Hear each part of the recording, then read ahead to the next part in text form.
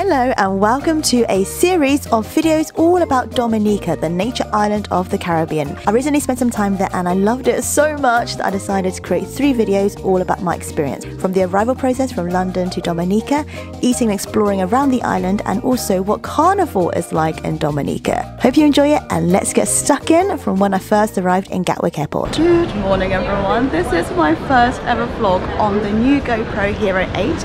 I only briefly owned a GoPro. I had 4 hours sleep. I'm a bit delirious. Normally I film it on a Canon G7X Mark II or Mark III. Currently at Gatwick Airport South Terminal, and I rarely fly from this terminal because normally I am always in the north one or typically in Heathrow.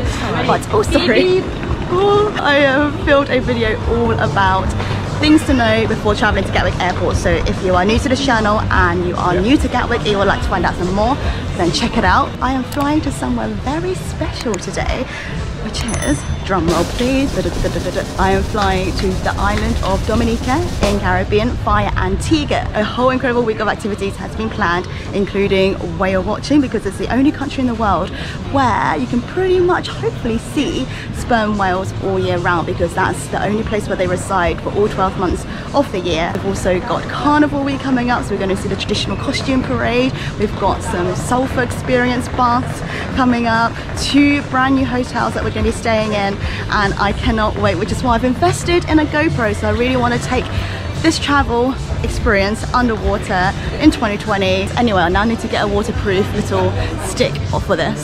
Thank you so much, thank you. I'm really glad I didn't say, you too have a safe flight, because I normally do. Yeah, and normally like, I'm not flying. Okay, I am seat 31K by the window. So we took off from grey and rainy London, went through the clouds, and then started to sit back, relax, and choose my film to watch. And I was actually really surprised. We flew with British Airways, and there's actually a surprisingly amount of films available in different languages. Today I opted to watch Parasite for the 2nd time, Tomb Raider, and Charlie's Angels. The lunch was chicken with mashed potato, and really I picked it because I love mashed potato. And it also came with a side salad with chickpeas and aubergine and feta cheese, and also some cheese and crackers and a Black Forest cake. Where are we? Dominica! Which is 4:55. Gate number 1, Liat. Hi. Hi.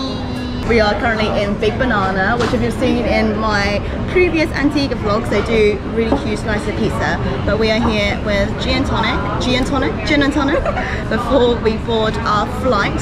Everyone say hey. Hey. Hi, hi, hi. That's alright. Hi, Becky.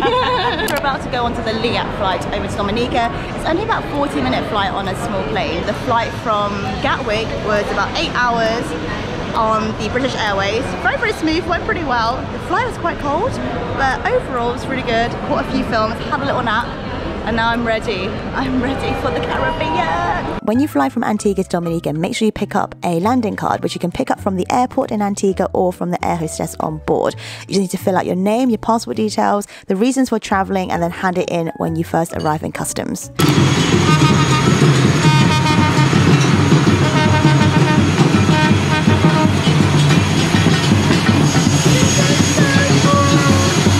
Just arrived in Dominica, the nature island of the Caribbean, and as soon as you step outside you are surrounded by greenery, and you can immediately tell you've fully immersed yourself into nature. And the airport is so colourful, it's very small, very cute, and it's just for Carnival. The sun is setting, it's warm, it's humid, and I'm really happy.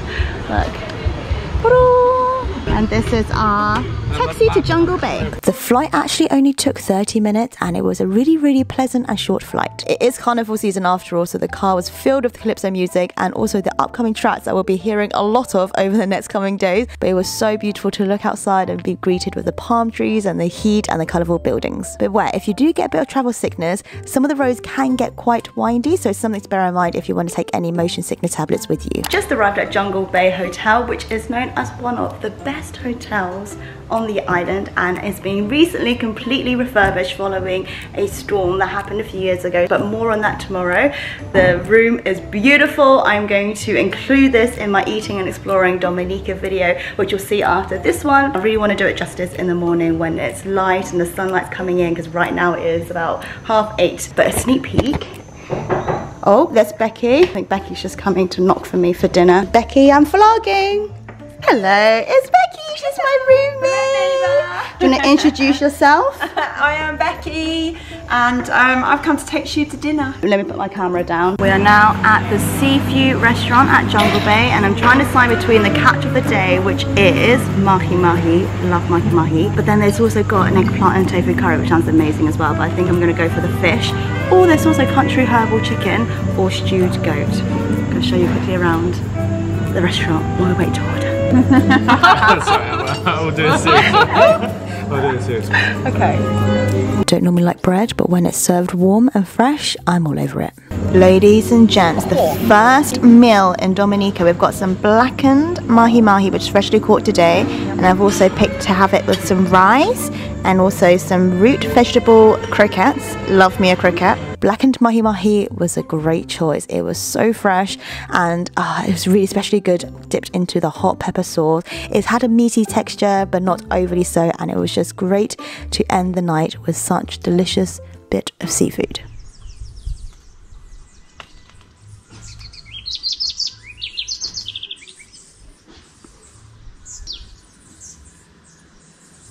Good morning from Jungle Bay. Had such a good sleep, so had about 7 hours and woke up at 6:30 to the birds chirping, and I'm now just having a little walk around the resort, and it's so peaceful. Honestly, it's just like you and nature and the birds and a few like lizards running past you as well. The sky is blue, the weather is warm. I'm all ready for our first day of exploring, which is going to be snorkeling and whale watching, and that's going to be part of the second video in the series called Eating and Exploring Dominica. You can see a little bit more of my surroundings compared to last night because we did arrive a little bit later. First impressions. So one thing that strikes me about the Caribbean, not only is the weather and temperament really, really beautiful, and I love the vibrancy with the culture, one thing that always strikes me is the warmth of the people. And as soon as you get off the plane, you're greeted with people who are like, welcome to Dominica, there's a band playing, there's colour everywhere, you get complimentary drinks, and everyone we've met so far have said, welcome to Dominica, is it your first time? We're so happy to have you here. And it just makes a world of difference to have that. Something so small, something, you know, so easy to say, but it really makes such a difference in someone's experience of coming to a new destination. And I'm really excited. I'm really excited to experience Carnival. I'm really excited to get to know the people more. I'm excited to get to know our driver Trevor more, who seems like an absolute legend and said he'll teach me some dance moves. I'm also going uphill, so I'm a bit like Also, a few fun facts that I have learned so far about Dominica. There's 365 rivers here, and if you're a nature lover, then you're going to absolutely love it here. There's a lot of things to do with adventure here. There's a lot to do with the luscious landscape. It's been named as the #1 sustainable Caribbean island by National Geographic Traveller. Yeah, pretty cool. Really, really great experience so far. If you want to see more of the hotels, more of the activities, then that's going to be a dedicated video all about that. But I'm going to love you and leave you and head over to the second video. Thank you so much for watching this one. If you did enjoy this video, then please give it a big thumbs up. And if you are new here, then consider subscribing for more food, travel and lifestyle videos from my channel. And I'll see you in the next one. Goodbye!